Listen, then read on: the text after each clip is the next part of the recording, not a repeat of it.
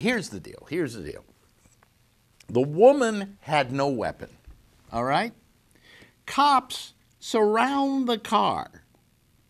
They've got their guns drawn. I mean, they're right, like, if this is the side of the car, I'm the cop. I could touch the side of the car, all right?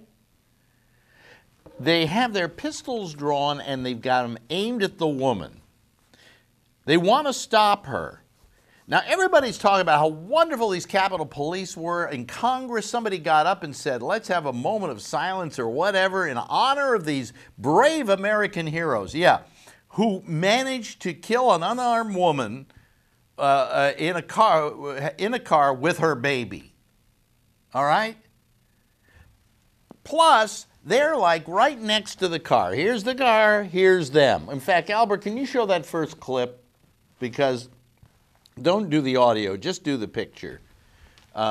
Because you can see they're right up next to the car. They've got the guns pointing in the window. See that? See how close they are? Look at that. Look how close they are. Now, Albert, what would be the best idea to stop this person at this point? I'm no officer of the law, Yeah. but I would say shoot out the tires. Oh, hey, Albert, you're an idiot. You've got to be a moron, because if that's what they could have done, that's what they would have done, right?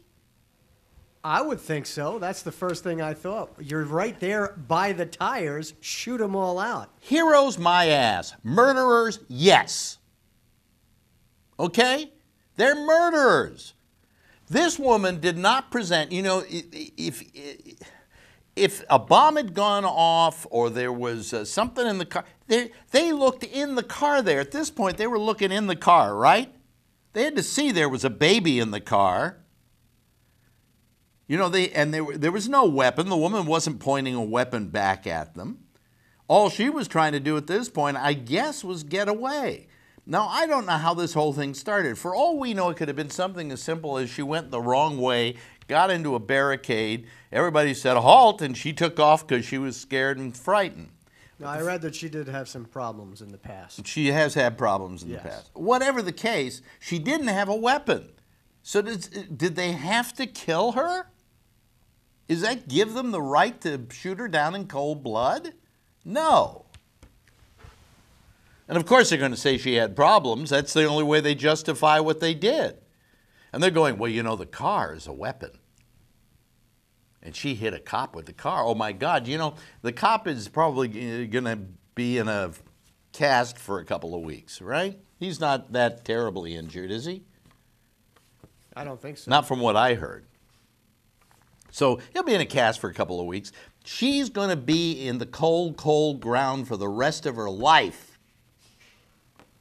And everybody's going, oh, these brave, terrific people at the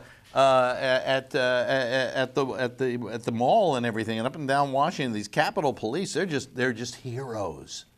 Why? Because they shot an unarmed woman with a baby? Why don't you just shoot the damn tires out? That would have been a way of slowing her down. Then when she couldn't get away, you could ascertain the situation a little better.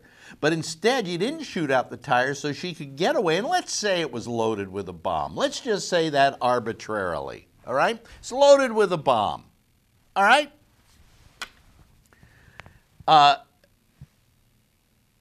If you don't want that car traveling around if it's loaded with a bomb.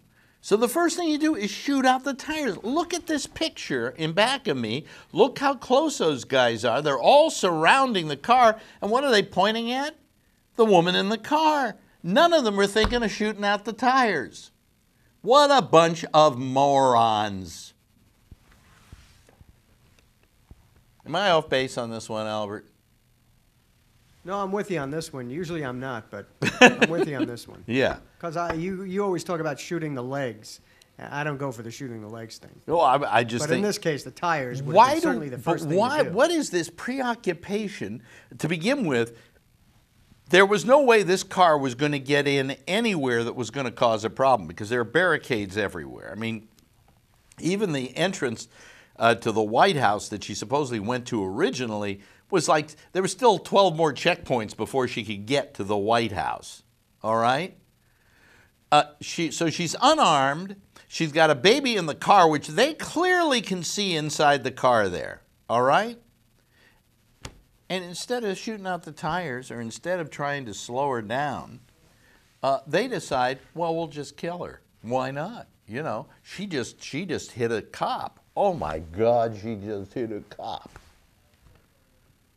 Now, admittedly, there are people out there who, what they do is they commit suicide, and it's called suicide by cop. What this is when you do something crazy like this, and then you just stand there and let them shoot you down, and then you go, that's suicide by cop. It's not uncommon, okay? But it's been a major problem over the years. But I don't know if that was the case here. But man, this was strange stuff. And to say that these guys were heroes, these guys were the biggest fucking cowards I could think of. And here's why they're cowards.